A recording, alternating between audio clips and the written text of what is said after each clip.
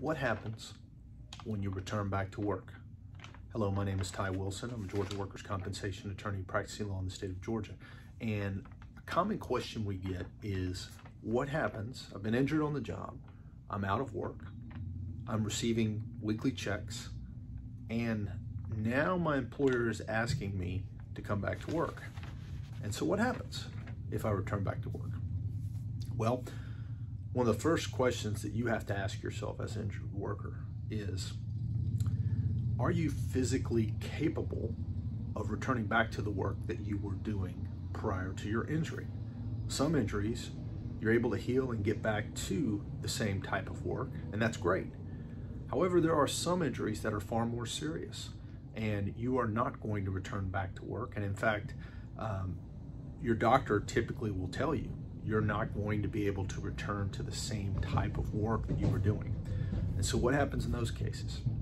Well, in those cases, it could be that the employer is just bringing you back to work so that the insurance company can stop paying you those weekly checks.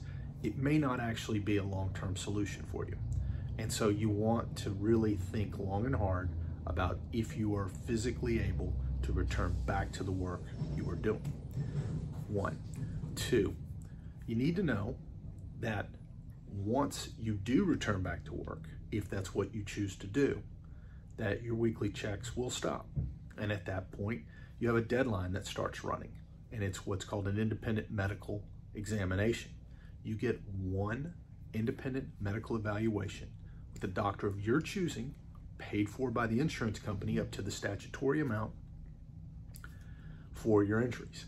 However, you have to have it scheduled within 120 days of your last income benefit check. If there's any questions, it's always recommended that you reach out to a Georgia workers' compensation attorney. But this would give you an opportunity for a second set of eyes, a second opinion, if you will, based upon what your doctor has said. If the doctor is releasing you to some form of light duty work and your employer is trying to bring you back to work, they're working to cut those checks off. And that's fine if you're going to get back to the job. However, if you're more seriously injured and you're not able to get back to that job, what do you do? Well, this is where you want to look into potentially exercising what is called an independent medical evaluation. It's always recommended you speak with a Georgia workers' compensation attorney. There's deadlines and things are moving pretty quickly, and you need to know who to go to, and certainly a workers' compensation attorney can help you find a doctor who will listen to you and then discuss with you what is in your best interest.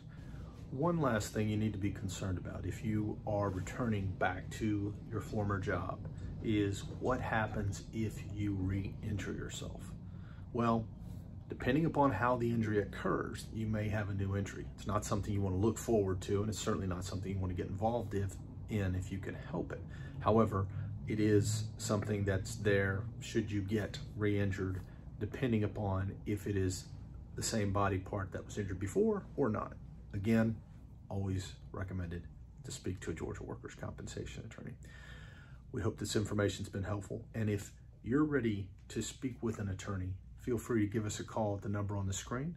If you're not, you might want to consider looking at some of our special reports. If you look down in the description area below the video, you will see some links to order some special reports. We've written these special reports so that you can try to get your most common questions answered and hopefully help guide you into the right decision moving forward. It's not a substitute for an attorney. However, it does help give you a better understanding of the world that you're thrown into as an injured worker. Thank you. We hope that you'll watch our other videos, and good luck.